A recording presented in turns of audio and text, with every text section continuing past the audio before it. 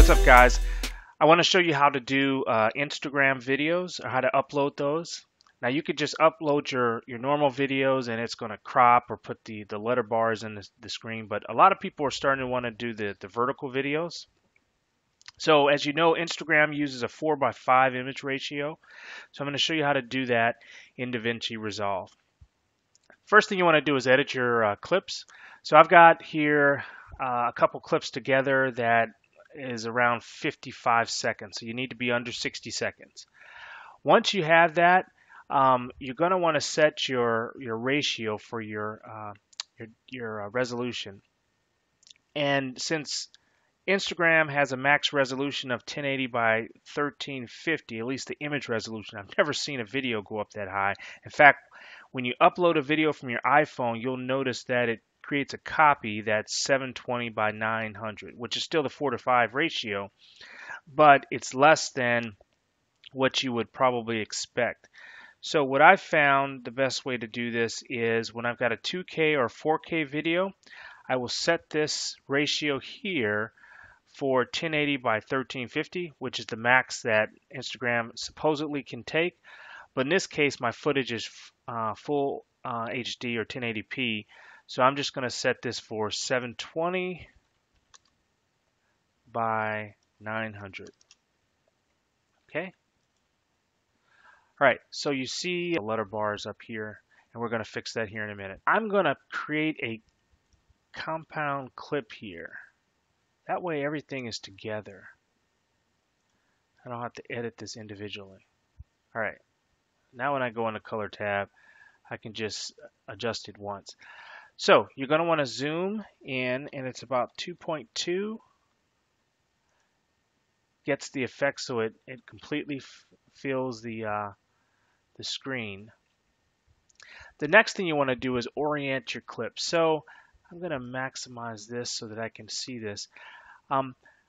What I found is if the clip looks pretty good and you don't need to move it, then you can just adjust it or leave it as it is, or if it looks pretty consistent throughout the footage where you have centered the image, you can just adjust this once, the pan, and just kind of leave it as it is. So I'm going to look at this and play through or scrub through this real quick. I think I want to move it a little bit this way, right about there. Let's just kind of scrub through and see if it looks like it's okay. I think so. I think so. Yeah, that's pretty good. Nah, right here. So I can either move this back and see if that works for the other one. It looks okay. It looks pretty decent. I guess I'm not going to complain too much. What I'm going to show you here is a little trick that you can do with keyframes, so that if you have clips that are not centered, but you want it centered in a vertical field of view, what you can do is create static keyframes, not dynamic, but static keyframes. So what we're going to do here is at the beginning, we've set this to 19.5.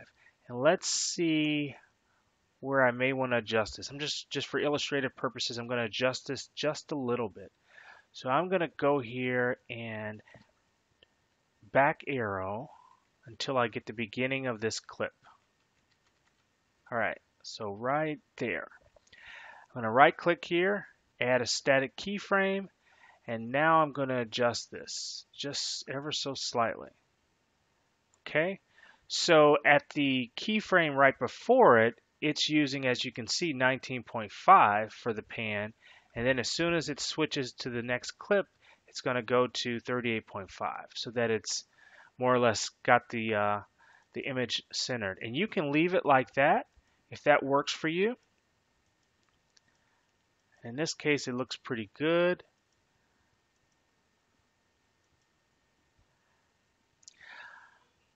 So I'm going to put a keyframe here because what I want it to do is kind of, after the shade is closed, I'm going to have it pan across the back of the seat here. So I'm going to put a keyframe right here, a static keyframe. Actually, I'm going to add a dynamic keyframe.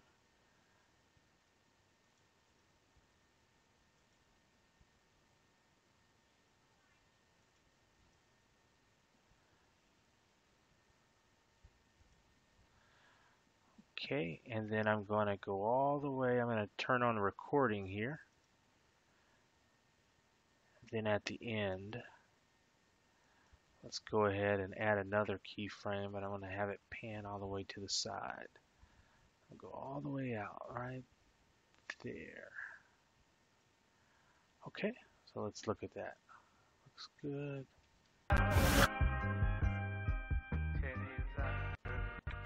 Looks perfect. Okay, now let's export this so that we can get it ready for Instagram. So if you go here into the Deliver tab, you're going to want to select Video, QuickTime H.264. Custom should already be selected, 720 by 900. Or in the case if you've got a 2K or 4K video, you can use 1080 by 1350.